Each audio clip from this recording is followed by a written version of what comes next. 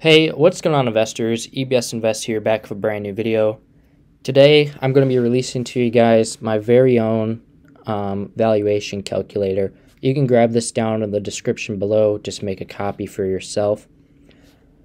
Today, I will discuss and share with you how you can utilize this tool for your own gain, as well as help you understand how I utilize it so you can run the calculations on your own.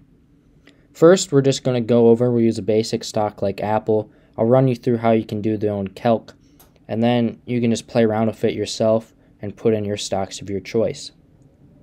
So the first thing you'll need to find is the current EPS. This big equation here is basically the equation, but it's going to run it through automated through sheets.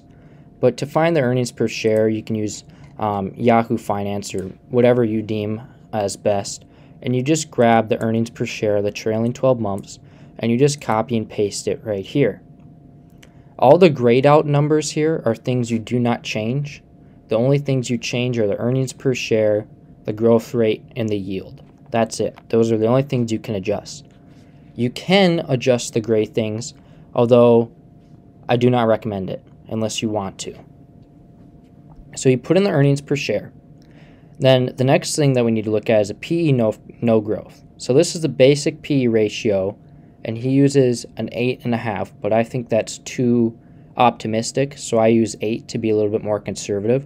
If you want to use 8.5, go right ahead, but I think it makes the numbers too large.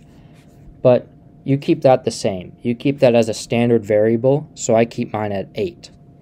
The next thing is the growth rate. This is something you can adjust.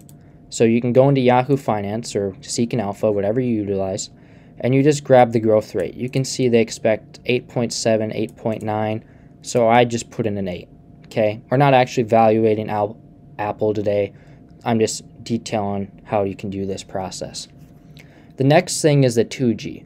The 2G is a multiplier to the growth rate, so that 8 becomes 16.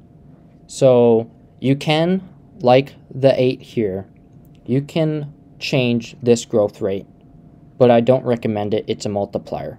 If you want to be very conservative, let's say Apple's going through like some very hardships, maybe some lawsuits are on the rise, you can change that to the 1.5, but you can see how this changes the numbers. And if you change this to a 7.5, it really brings down a lot. Or if you brought this up to an 8.5, things of that nature. So keep this the same and only adjust this if you really want to be conservative, like if you wanted a 1. You can see how just changing it a little bit really messes with it. So keep these two the same. Don't ever change these unless you want to. But if you change one, just know it's really going to affect your numbers. So I think it should only be changed if you want to be more conservative or if you want to be more bullish. The next thing is the average bond yield. So this is the average bond yield percentage of AAA corporate bonds since 1962, and that's 4.4%. You never change that. Keep that at 4.4. The next thing is the yield. This is something you do change. So all you got to do is you go to the internet and you search AA corporate bond yield. I like using the Fed, and the Fed gets this data from Moody's. So maybe if you have Moody's, you can use that too. And you can see it's at 4.43 still.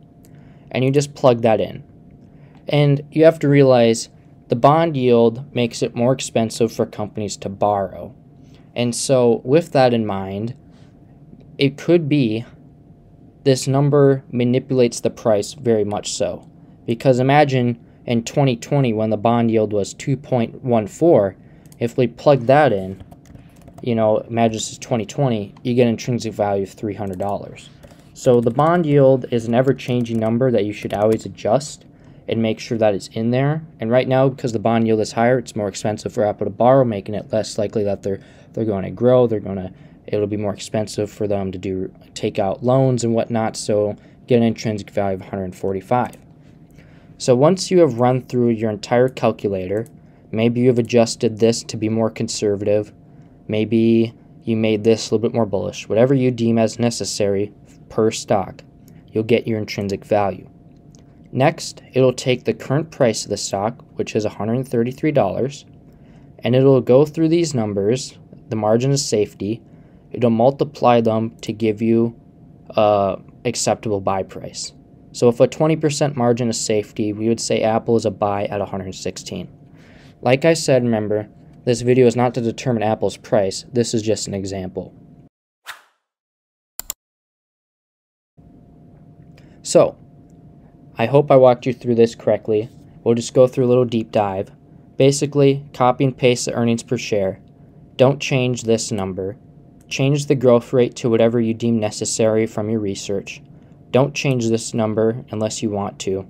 Never change this number, and make sure this number is up to date. And then you'll get your intrinsic value.